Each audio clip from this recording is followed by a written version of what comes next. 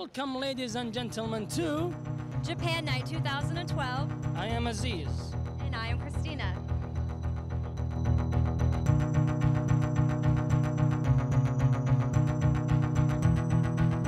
Hey guys, we're here with Shanna, the Vice President of JSS. How are you? Very good, thank you. Great. So there is a few things that are here on the program. Do you want to give us a little rundown on what's going on? Of course, we have Taiko, we have Rakugo, which is comedic storytelling. It's very interesting, and we're going to have a class, I guess, coming up. We have a fashion show. A few rock bands are very cool to listen to. And then we also have J-pop coming up and a calligraphy performance. So they're going to be doing paintbrushing to music. So I guess that's going to be very interesting. It's very popular in Japan right now. If you could just pick one, what is probably your favorite? Oh, there's so many. I know, but what's your favorite? Okay, let me think. Okay, so I love Rakugo. I love Japanese theater. I studied kabuki for a while, and Rakugo is very new to me, and I would really like to take the class. So that's probably my favorite. Very cool.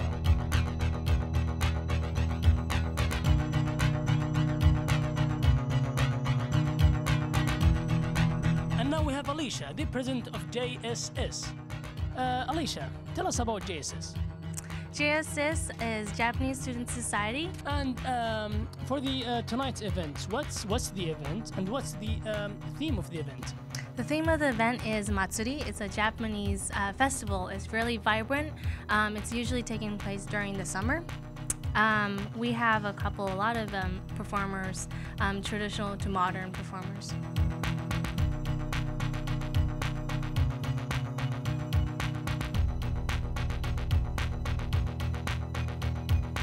Konnichiwa, ladies. Konnichiwa, Christina. Okay, I am here with 3 of the dancers, and I have to say that your guys' performance was amazing. Thank you. Thank you so much. Okay, well, you guys looked fantastic, and it looked like there was really so effortless that I have to ask, how did you guys actually feel when you were on stage? I felt like a huge adrenaline rush, but it was super exciting and went by really fast at the same time. But overall, it was a great experience.